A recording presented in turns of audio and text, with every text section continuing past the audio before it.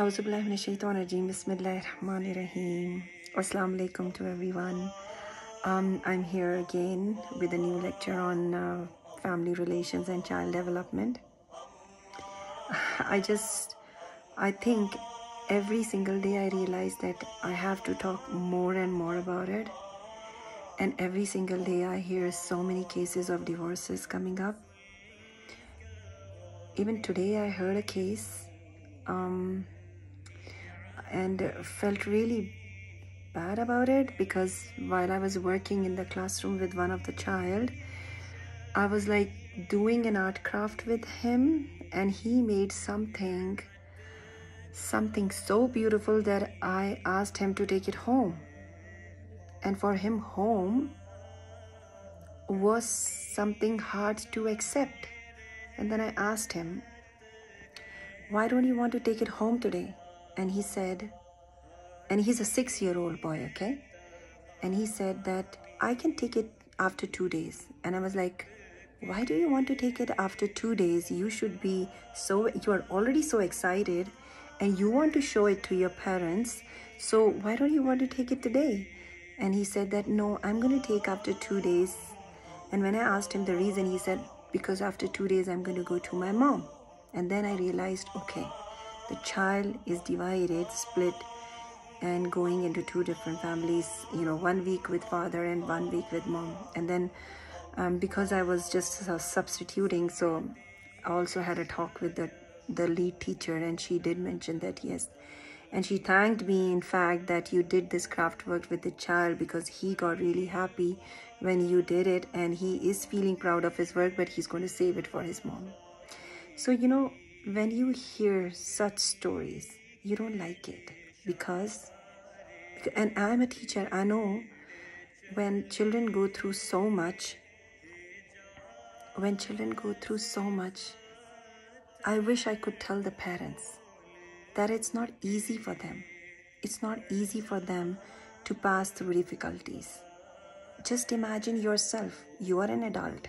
Even today, honestly, even now, if I would have seen my parents in a kind of a conflict and breaking up, I would just go, I wouldn't be myself, definitely, because I'm a person who wants to keep families together, because maybe because it has been my subject always, family relations and child development in college, and then studying about Montessori, who again talks about peace, who talks about bringing different cultures together, bringing the whole world together.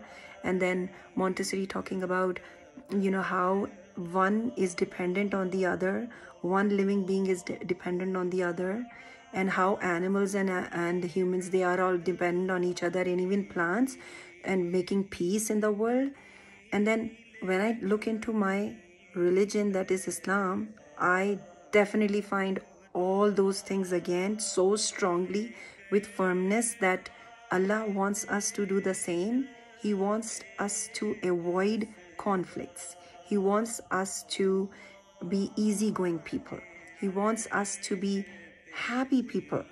Even in difficulties, be happy and thankful. Be grateful of what is good around us. And then keep going and keep going, That's what he wants from us. So just again a little small comparison from my classroom today. So this is one of the surahs, number 3, and Surah Imran, ayat number 191. I'm reading the translation. Who remember Allah while standing or sitting or lying on their sides, and give thought to the creation of the heavens and the earth, saying, our Lord, you did not create this aimlessly. Exalted are you above such a thing. Then protect us from the punishment of the fire. So, it's about them who are remembering Allah, in all the times, no matter what they are doing, even if they are at work or they are at home or wherever they are, remembering Allah, and then accepting that, there is a reason for creating this world. Just yesterday, when I was with the kids outside in the playground, I I observed 4 trees just next to each other. Every single tree was different from the other, in beautiful colors and different colors of green. And same is with every other creation. Allah has created each one of us in a special way. Just imagine, look at your family. Are the siblings same? No. Are the parents same for everybody? No. And what about the children? I work with 28 children in the classroom. None of them is the same. Every single child is different. So can you imagine the creation of the Lord? How Allah has created each one of us in a special way. Needs of children is the same. Needs of adults is the same. Needs of husband and wife or mother or children or people in the family, that the needs would be the same. But the personality of each and every one is different. And what does Allah want from us? That's the big question, right? So if we compare in the classroom, just like I always give example of the classroom. And when we talk about resolving conflicts, so Montessori is with the same view that we want to make the children independent, intervene only when it is needed. So if they are having a conflicts, and conflicts will definitely going to come. It's not that conflicts will not come. Definitely conflicts will come. What do we do then? We definitely let them resolve conflicts, try resolving the conflicts on their own. We do provide tools in the classroom that they could take help with, but then we let them resolve conflicts and see and observe who is taking a part of resolving it, who is creating further mess, who is being helpful. So teacher keeps an eye on every kind of a child, but definitely conflicts will be there. But then the ones who are suffering, teacher will be more towards them, but not showing the other one, definitely. And indirectly being helped before they get into conflicts, preparing them for those situations. So what is Quran doing and what is Allah doing in Quran? He is providing a guideline that if a conflict arises, what you're supposed to do. If there is an issue of inheritance, what you should do. If there is a conflict between husband and wife, or mother and children, or father and children, or in the rights of children, rights of anybody in the family, it is in the Quran. Everything is mentioned in the Quran. And then in Sunnah, in the life of Prophet Muhammad ﷺ, you see the example. He has, you can see him in every relationship. You can even see him in his profession. You can see him in his friends. You can see him, you can read about him, and he's the best person on earth, the best example Allah has presented for us to see and then to act upon, to follow. So again, I would come back to my classroom and see how every conflicts are there. So every child is different. There are children who complain a lot. Don't we see that? They would every time come to the teacher and say, oh, Hashir is hurting me, and Bill is creating a problem, and they will come again and again to you. Allah is fine with that, of course. He wants us to go and talk to him, and rather, but then what more does he want from us? So yeah, we should feel contented that yet we are taken care, and then go back and start working. So fine, you do complain, but keep going. That's what we teacher want from children. Okay, I heard you. Let's go, keep going. And then we are just teachers, right? We are helpless, but Allah does more, of course. He would definitely take away all the sorrows and would definitely resolve things for us. We just need to have that firm belief. So then there are children who take care of them in the classroom. So there is a child who's complaining, but then there is a child who's helping. There is a conflict. One child is coming and saying, but the other child is coming to help, that okay, I can help you. So just imagine how would Allah feel when one person is creating a conflict and another person is coming to help resolve that conflict.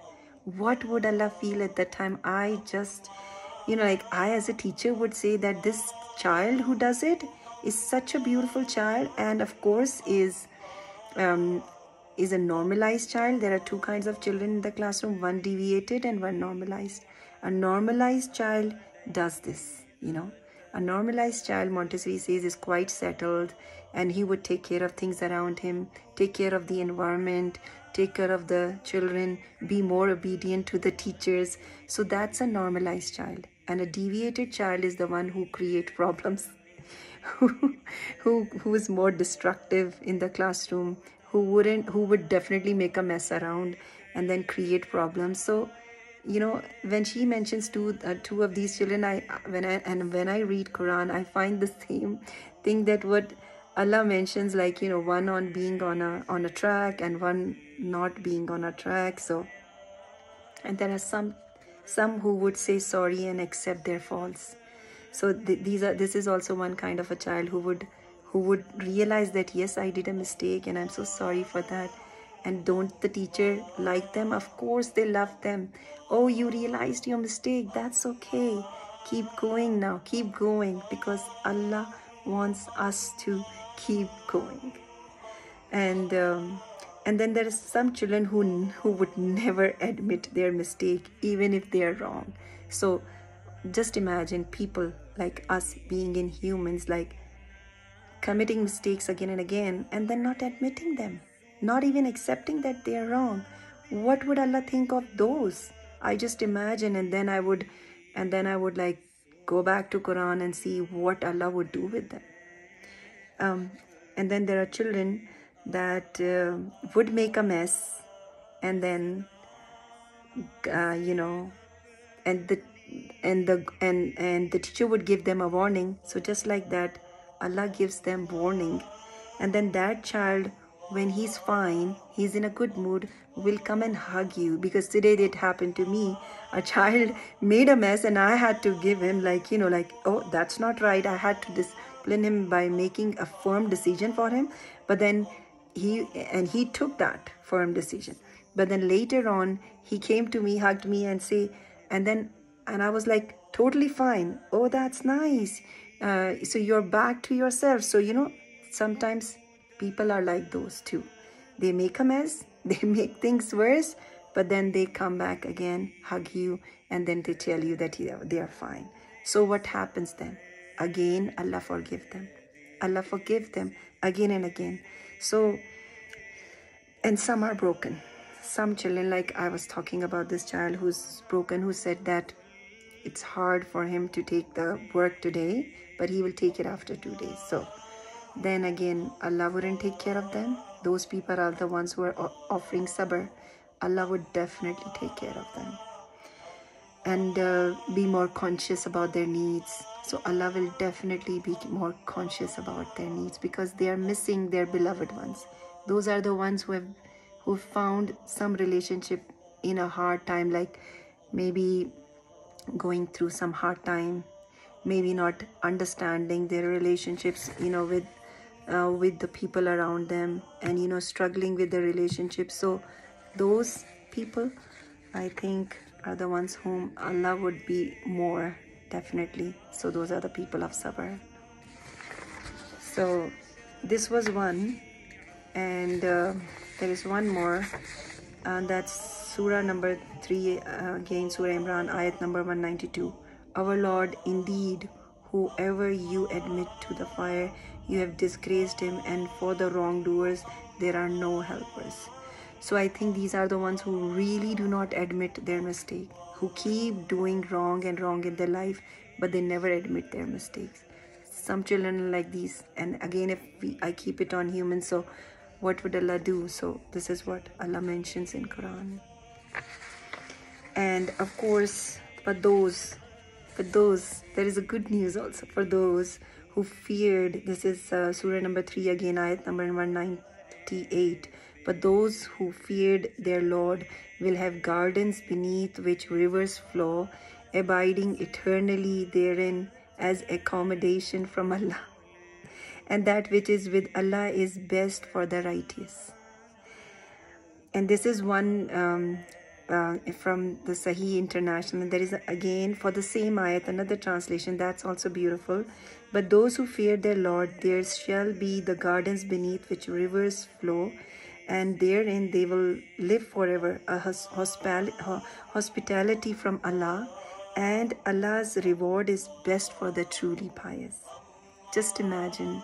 So those children who are saying sorry and then again going back to their work, again taking care of the things around them in the classroom, those children who are concentrated, focused on their path, they are not deviated at all, they are on the righteous path, those children.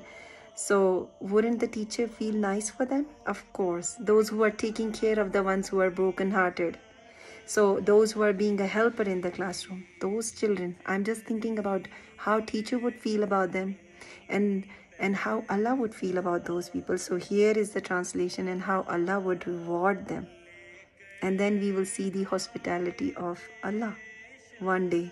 So if you have a fear of hereafter in your mind, and you know that just like this classroom is going to come to an end, a teacher knows that she wants to pass every single child in the classroom and send to another grade. So Allah wants the same from us. Allah definitely is going to pass us through different tests and exams, and then He wants us to definitely pass the exam of the world, and then in hereafter He would want us to go to the heaven. He does not want us to go to hellfire. He's really merciful. But now, after knowing the translation of Quran and reading the Quran and again, we have to make the right choice, because definitely those who are not being on the right path, they are accountable. They are accountable for what they are doing in the world. They will be answerable if they are creating the mess in the world, if they are being difficult for other people, if they are breaking relationships, if they are not understanding needs of the people around them, if they are not being kind, if they are not soft-hearted, if they are cruel, if they think that they are the only one who has their needs, and who think of themselves only, and who just think it's me, me, and me. We have to realize this world is not for one single person. There is no me. Everybody is connected in some way to one another. Even everything around us, even animals are some way dependent. I once shared a picture, a mom fishing with the kids in the boat. And when she put the string down to catch the fish under the water had her babies around, and the fish thought, I'm going to fetch the food for my young fish in the pond. Just imagine, everybody is dependent on the other. And Allah made this world like that. But if that mother was conscious that there is another mother downstairs, would she do that? Would she still fish that fish? No. Allah made mothers that way. Allah made mothers in a way that she would understand the needs of the other mother. So when Allah had so much love in the mother, just imagine how much love would Allah have when He loves a child more, 90 times more than an actual mother. I just imagine that. Allah is so merciful. So can we imagine that He wants us to go to hellfire? No. He wants us to go to the heaven. So please realize what we are doing wrong. Please have sympathy for each other. Please make your family strong. This is just a small life. Life is going to end. The relations around you, the relationships, the beloved ones around you are very precious. Nothing is important in life. The relationships are really, really important. Keep them like this. You have to be united to support each other. Broken families can not be good examples for people. People struggle. Although Allah is there to support even broken families. Allah is there. He has a way. He can adjust. A broken family can get adjusted. I had a friend who died in her 30s. and her children, they just got distributed in the whole family. She had 5 children. 2 children went to her sister-in-law, 1 child went to the uncle, from the father's side, and then 2 stayed with the grandmother. The whole family got split. The worst case I have ever heard. The worst case in my life I've ever heard. So may God help, may Allah help all of us to be a united, strong family. We need each other. We need comfort of each other. A husband needs a happy wife. When he comes back after a tiring day, he wants a smiling, happy wife in home. And also the best support. Same is with the wife. A wife needs a listening ear. A listening ear. She also goes through so much in her life. So if the husband is only listening, even though he's not listening deep inside, but he says that I'm listening, wife would be fine. After telling the whole story, she'll be fine. Same is with the kids. The kids are there to tell you a story when they are coming back from school. They want a listening ear, and you are busy on your mobile and you're not listening to them. Just imagine how they would feel. They have a beautiful story to share. Those are the children from 6 to 9 and 10 and 12. They want to tell you the stories. But when they will be teenagers, they wouldn't care to, if you never cared in the early times for them. And then same is with the mother. The mother waits for the son too. She waits the whole time. He's going to come back. He's going to listen to me because she's also a woman. So divide a special time for a mother, for your wife, and for your kids, because even your daughters are the same. And the son, of course, definitely needs a partner. A father going outside with the son, playing with him, engaging him in his activities. The son is learning so much from the father. And if a mother engages the son in the kitchen, working, how blessing it's going to be for that son to learn things, to wash dishes and to cook, because then he's going to be husband one day and would definitely help his family in doing the daily chores. The daily chores for some people become such a great burden that they end up into divorce. Just the daily chores. So please keep in mind, nothing is big. Nothing is big around you. Your job, your education, your clothes, your house, your land, your rank, nothing is important. Family is important. If your family is there united together with a strong bond, you can even have satisfaction in a house of 1 bedroom or just 2 bedroom. You don't need a lot of income. You do not need a lot of education. You do not need a big wardrobe. You do not need a long car, a big car for being happy. Don't run after materialistic things. Allah is watching each one of us, and Allah wants us to be happy. Allah wants us to be going.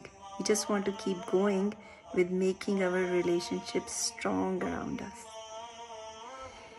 Okay, so I'm gonna see you next time in the next lecture again with good hopes. So please take care, take care of yourself. Be nice to the people around you. They want to see you smiling, honestly. Take care. Allah wants you to smile all the time and be thankful. Thank you so much. I'll see you in the next lecture. Please pray for me and I'm going to pray for you. Thank you.